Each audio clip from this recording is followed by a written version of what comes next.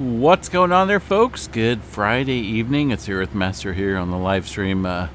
July 8th, 2022 is the date, about 9:17 p.m. West Coast time in California for now, but that's subject to change. Latest quake shows a 1.2 earthquake here on the Earthquake 3D globe, right around the California region.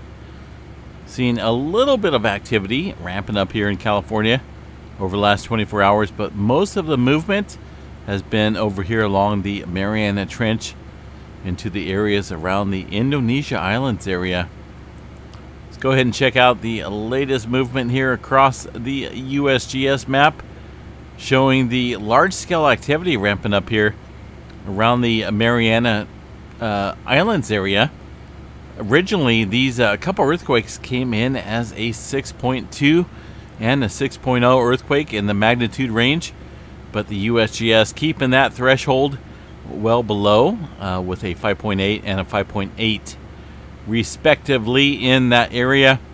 Since then, we've seen a couple upper fours in that same area of the Mariana Trench. So USGS kind of likes to keep the things calm, right? We got a 4.3 off the coast of Japan here. Pretty somewhat deep. I'd say about 84 kilometers into the Japan Trench region. Now this area right here is a major subduction zone between the plates here.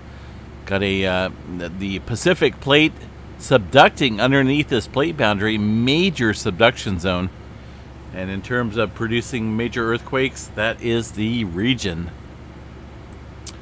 A lot of activity ramping up throughout the Papua New Guinea area and also through the Java Trench, where we've seen at least a couple fives kicking up here along the Java Trench area throughout the afternoon and evening time frame.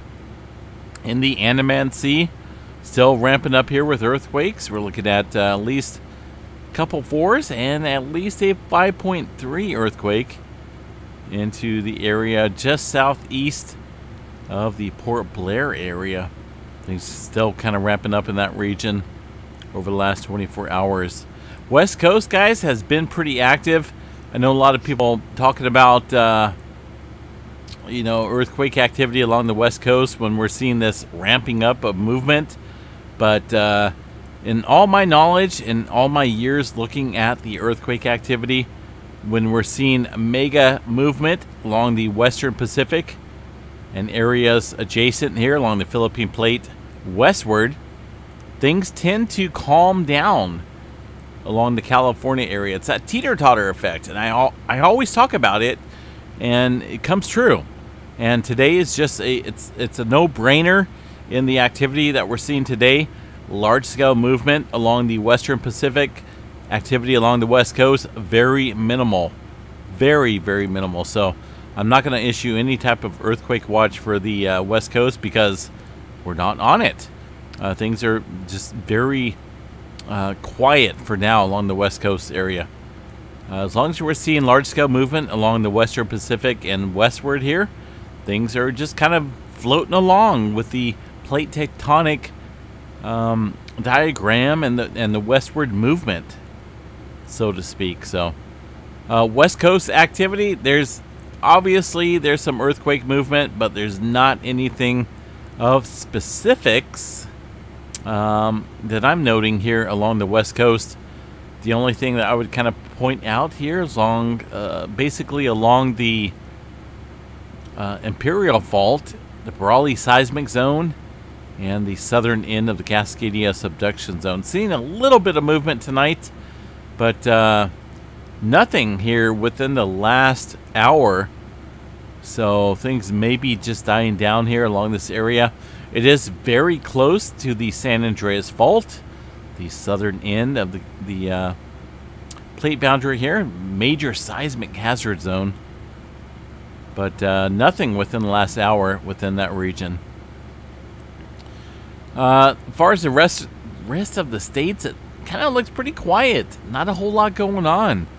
Some little microquake activity throughout the Oklahoma area, but anything along the New Madrid zone eastward is kept to a minimal.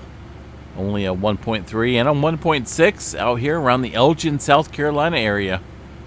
Things pretty quiet throughout the eastern part of the country. South America, about the same. Eastern, or the, eastern parts here into the Atlantic Ocean, pretty quiet. Nothing showing up here across the board. The trimmer map tonight looks like about, oh my gosh, 11 epicenters. Holy smokes. Not a whole lot going on here in the Cascadia tonight, but that would be expected considering all the westward pressure movement, right? We're getting that pressure coming in from the east, kicking up against the Japan and the Mariana Trench, relieving activity out here along the west coast tonight. What else we got here throughout the space weather department? We'll go ahead and check these guys out real quick. We had a long duration M flare kick off earlier this afternoon. Pretty substantial M flare. I mean, look at that. That was very dynamic in terms of making itself known. The CME, or if there was a CME produced, it was directed away from Earth. The suspect is 3053, AR 3053. Things could be coming in, into view here, far as specific flares in the future. We're looking at 3053 rotating into the Earth view.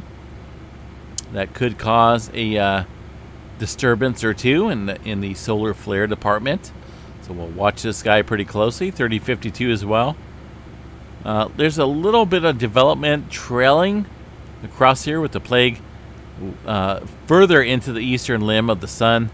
We'll watch that pretty closely as the days progress. So, all right, guys, I got to get out there and watch my barbecue here on the Friday night.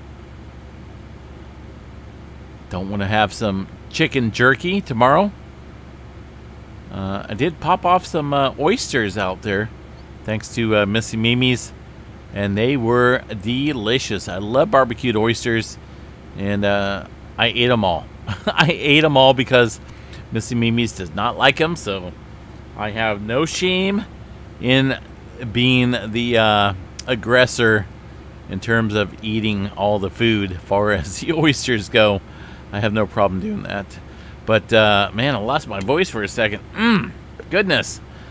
All right, guys, I'm going to bounce out of here. Have a good night. I'm going to watch the chicken here because that's what Missy Mimi's is checking on. I need to make sure that's perfected, so we'll make sure that's well taken care of. Have a good night, folks. We will chat you guys sometime tomorrow. Stay safe out there. Peace out, everyone.